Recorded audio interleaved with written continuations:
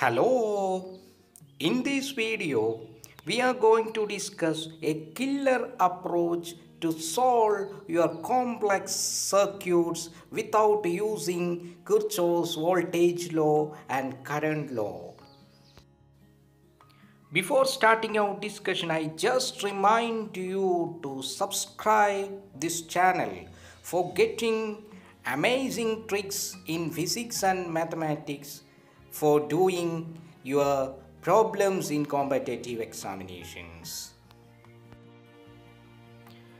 Kirchhoff's laws are essential for solving complex circuit problems and you want to study that, but for competitive examination purpose, circuits having many loops, then it's very difficult to solve the problems, and also you should take at least 4 or 5 minutes to solve those circuits. For the implementation of our method, we need 3 tips. I will introduce it one by one. Tip number 1. We assume that across a resistance there is always a potential difference or potential drop. And in the circuit, if there is a resistance, there is potential difference between both the ends. Tip number 2. There is no potential difference across a wire. That means if there is no components in a wire, then there is no potential difference. Tip number 3. We just assume there is a junction having higher potential. Most probably this higher potential is taken as the positive side of the battery. We take the potential of the junction as X. Okay, then we assume this junction of the higher potential, and always the current is leaving from this junction. We assume like that. Before starting our approach, we should remember these 3 tips. We are going to apply our method to this circuit. The circuit contains 2 power supplies of 28 volt and 7 volt, 3 resistors, resistance R1 which is of 4 ohm, R2 of 2 ohm, and R3 of 1 ohm.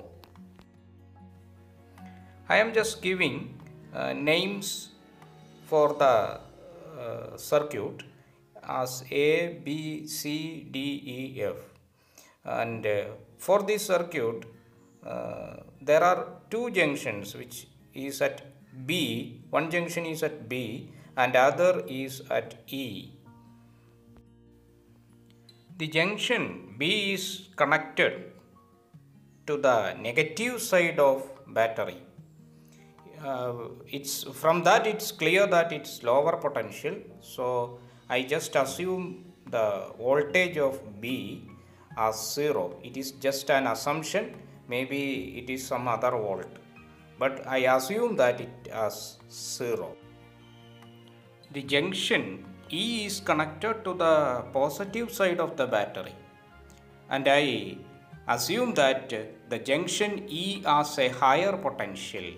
So here I assume the junction E is at a higher potential, and I take the potential as X. I didn't know what is the actual value of X. I just take it as X. We are taking the junction E as a higher potential of X. Then you just remember our tip number 3.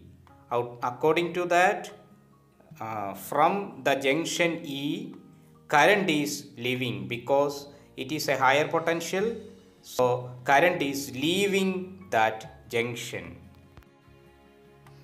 Now we fix the potential of B and E. B is of 0 volt and E of X volt. And now we want to think about other points like A, C, D and F. And for A, we know that there is no components across B and A. So the value of A is also 0 volt. Remember our tip number 2 here. What about C? In the similar way, it is clear that C is also 0 because there is no component across B and C. So C is also 0. Then think about the point D. We know that between C and D there is a power supply of 7 volt is connected. That means there is a potential difference of 7 volt here, and if the value of C is 0, then it's sure the value of D is 7 volt. So the value of D is taken as 7 volt here. In the similar way, look at A. Okay, there is a difference of 28 volt between A and F, so we take F as 28 volt.